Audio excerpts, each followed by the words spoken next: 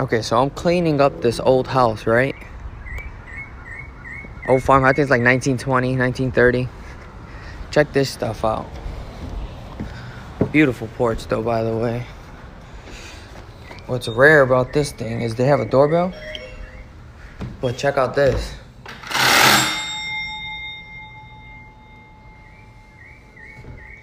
That's not even the scary part though. I mean, of course the wallpaper is scary. You come up, it's a sliding door. A little unleveled. There's a door right here, a door right there, and a door right there. And this used to be a door. This right here is just a little closet. You open up this door expecting to see a room. Nothing. You open up to see this one is a room. Nothing.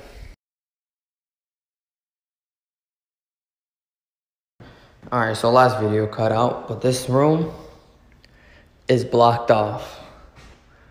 Literally. And then you'll try to come over here and it's blocked off. This door doesn't even open up because it doesn't have a handle. And then this used to be a room, as you can tell, but shut. Now if I walk, this is just all upstairs though. This is all that's left up here. But if you go downstairs,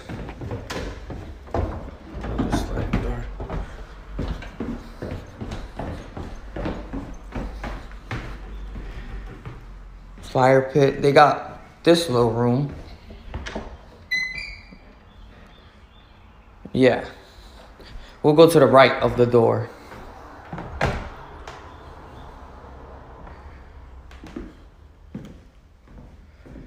Windows from down up. This is crazy to me. It's just in the middle of nothing. And it's a little closet. That's the second fire pit. You come in here, our fireplace, a third fireplace. What up? Then you come into this one, which is right there by the room.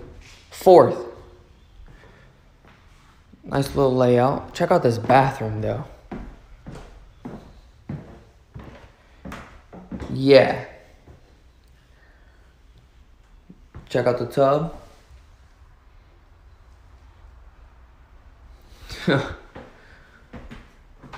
Talk about old, right? Check out this light switch. Yeah, creepy as fuck.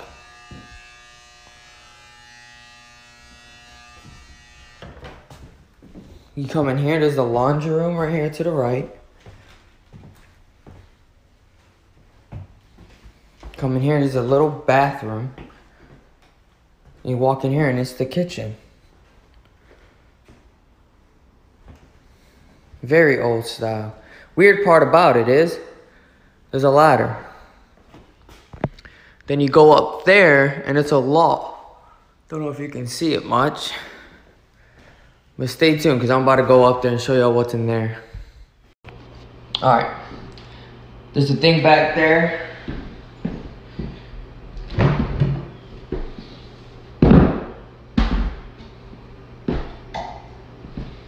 Bring y'all with me. Here we go. A little crawl space. But look at the view. On top of the kitchen. Little window. Catch y'all on the next part.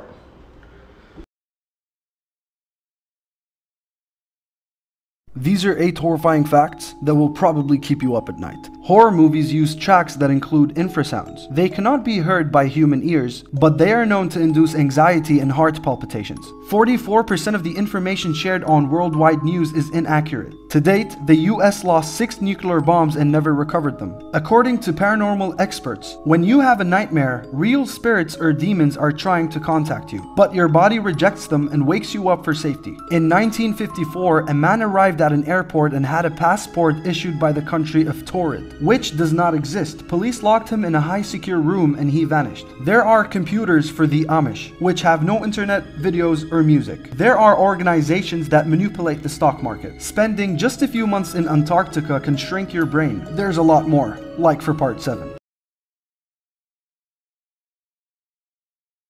I stayed in a cabin in the middle of nowhere this weekend, and here are the best entries inside the guest logbook. We're gonna start off strong with this 8-year-old Trump lover who says don't look under the bed. Now this was the first entry that told us not to look under the bed, specifically in the 3rd bedroom. Now we're gonna see the don't look under the bed theme repeated several more times, which was honestly terrifying. This one starts as Dear Outside World in May 2021. They've apparently been trapped in this cabin for 6 days. They're running out of food, and she's concerned whether or not they're gonna make it. Then, you know, for a little humor, I don't know what Caitlin did, but she is a poopy butt now. There was a rabid skunk problem. This one is special. This is a 2026 entry. We do have a time traveler in our midst. Good luck, Baker's Clan. I hope you survived. This place is really cool. Ha ha ha. Don't look under the bed. Don't look under the bed. Then we had a short horror story about what was under the bed. It didn't help that the 4-year-old with us came out of that room and said, we can't play in there. There's someone under the bed. Okay, I'm confused about this backyard here. Oh. Like, this is supposed to be my backyard, right? And then when I go downstairs, I know it's not gonna be the same. What the shit? I'm literally confused. I swear.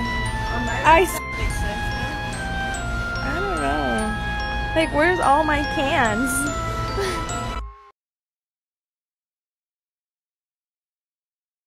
I'm going to show you something that's going to open your mind, potentially. As a medium, I get to work with spirit every day, and it's wonderful. I get to reconnect people with lost loved ones. You also get people knocking on your door because they've got things happening to them. They're hearing voices, seeing things. And more often than not, that's their own loved ones and their own spirit guides. And it means that they're opening up mediumistically, which is wonderful. The other thing you get your doorbell ringing for is for people who they've got things going on, the bump in the night, right? And they don't know how to deal with it. So, well, who do you call? We call a medium. And as a medium and paranormal investigator, I got to get called out to quite a few things. And I've got to see quite a few things. And we do paranormal investigations for entertainment purposes like Pluckley, but we also used to go around and help people in their homes to help provide reassurance or wherever else was needed. I got a call from a gentleman who was living in a place that was being converted into accommodation. It used to be an orphanage in the Victorian era, and it used to be and it was a school which was also closed down. It's on very old and ancient ground, and it's the home to a number of spirits. It witnessed poltergeist activity and a number of other things. Apparently the site when it was at school at one point there was a reported possession. Bit of a scary place, right? He phoned me up, asked me about going in for a possible investigation. I said, approached it with a little bit of skepticism. I said, have you got anything that suggests that it is actually a haunting, or is it just hearing voices, or, what's going on? He sent me this video. Have a look. Show yourself again. Up a bit, please. Up.